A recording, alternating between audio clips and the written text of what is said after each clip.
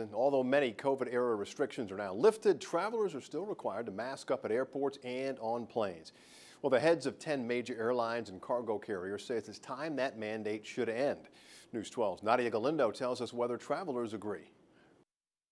It's another busy day at the Westchester County Airport, and among the luggage and lines, you will find that everyone is masked up.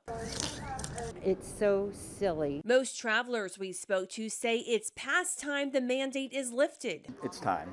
I have been without the face mask for a few months already, and I feel like I am okay removing it. And the heads of 10 major airlines and cargo carriers agree. They sent this letter to President Biden Wednesday calling on his administration to end the mask mandate at all airports. Signing on to the letter are the CEOs of American, Delta, JetBlue, and United, all airlines that operate out of Westchester County Airport. I think it's time that we lift it. It's been lifted pretty much in every other aspect of my community, so I don't know why it's still in force at the airports.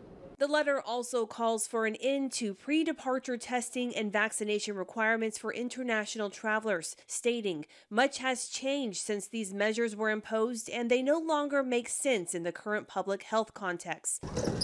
Pointing to CDC guidance allowing masks to come off indoors and the widespread availability of vaccines. Right now, the mask mandate and international travel requirements are set to end April 18th. Industry leaders hope that date can be moved up. I don't think it's about whether or not it's comfortable or not. I just think that, is it necessary given where we are with the virus? COVID positive cases are on a steady decline and things seem to be back to normal. Travelers want the normalcy to spread to airports. In White Plains, Nadia Galindo, News 12.